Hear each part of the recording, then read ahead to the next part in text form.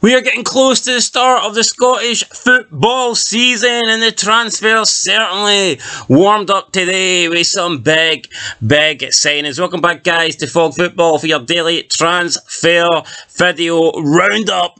And there was some big deals done today. Some deals that we've been expecting for a while, but nonetheless, those deals got over the line this morning, this afternoon, this evening. And one of those deals was Hearts signing Kyosuke Tagawa from FC Tokyo. The Japanese forward, 24, has signed a 4-year deal at Hearts. I think there's going to be a big move. He's been capped through every single level of Japanese football. He's played for the under-17s, under-18s, under-19s, under-21s, under-23s, and has also had a couple of appearances for the national side, the senior national side. He's played in Portugal. He's played in the J-League.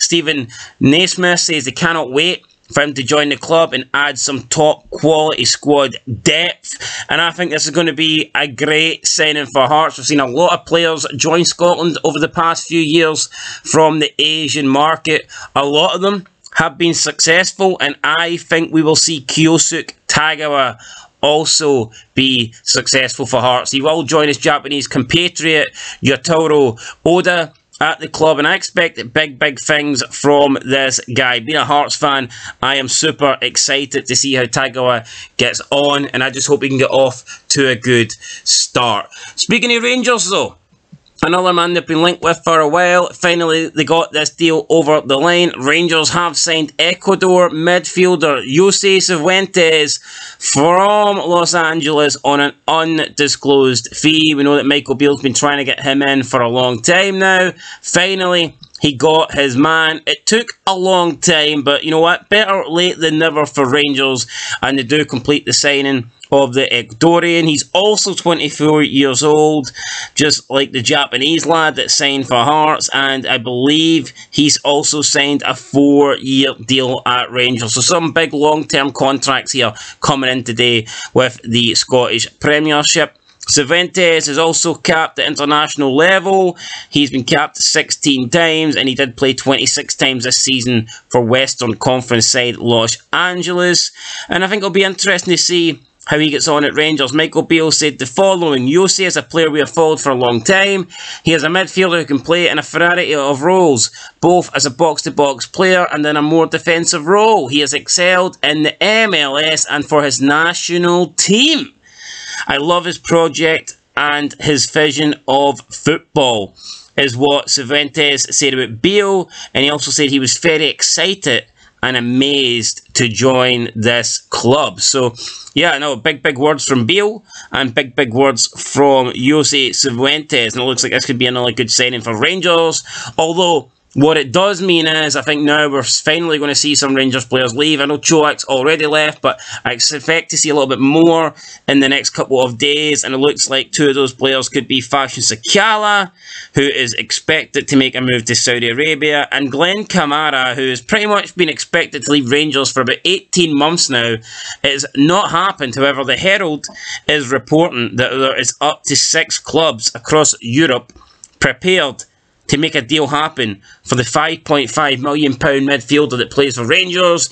Looks like Lyon, Stade Reims, Trabzonspor and Galatasaray are leading the race, alongside German side Borussia Mönchengladbach and Danish team FC Copenhagen. So will be interesting to see which one of those wins the services for Glenn Kamara.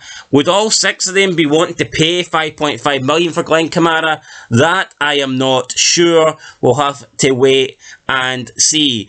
We already made a video earlier today on the channel, but yeah, Sam McClelland, we'll speak about it again. He has joined St Johnstone. The former Chelsea defender got released by the club this summer, and he has been snapped up relatively quickly by Stephen McLean at St Johnstone. I think this will be a good signing for St Johnstone. Sam McClelland, still only 21, got lots of good years ahead of him, and I wouldn't be surprised if he impresses at St Johnstone and within a year or two finds himself getting a move to a bigger club. club. But I guess we're finally going to find out now how good Sam McClelland is. He came up through the Chelsea youth system, the Chelsea youth ranks, and now we're going to find out in a competitive Scottish league whether or not he has what it takes. And finally, Leeds have made an improved offer for Aberdeen midfielder Yelber Ramadani.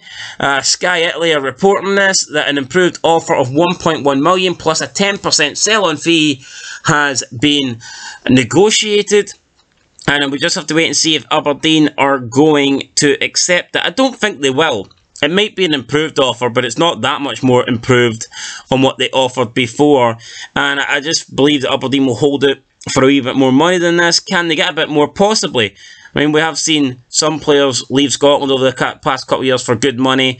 I think they could maybe get a little bit more for Ramadani. He's going to be an important player for Aberdeen, and if they do sell him, they're probably going to have to replace him as well, so that will be in the back of Barry Robson's mind. But yeah, guys, I mean, there was more transfers today, but they're pretty minor ones, so I'm not going to go through every single one. But I mean, that was the big deals from today. Hearts and Rangers obviously making the big news with their signings.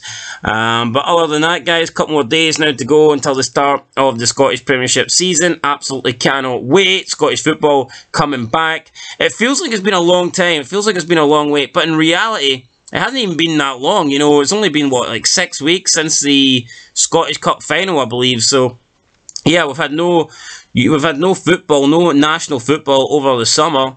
But I feel like because it ended later, and then we had the Winter World Cup last year, wait's not as long as it normally would be. So it doesn't feel that bad. But you know, 6 weeks is long enough to wait on Scottish football. Thank God it's returning. I can't wait. Lots of coverage over this upcoming week. But that's it, guys. Leave a like, leave a comment, subscribe. We'll catch you in the next one. And of course, till then, been Fog Football. Thanks for watching, and peace.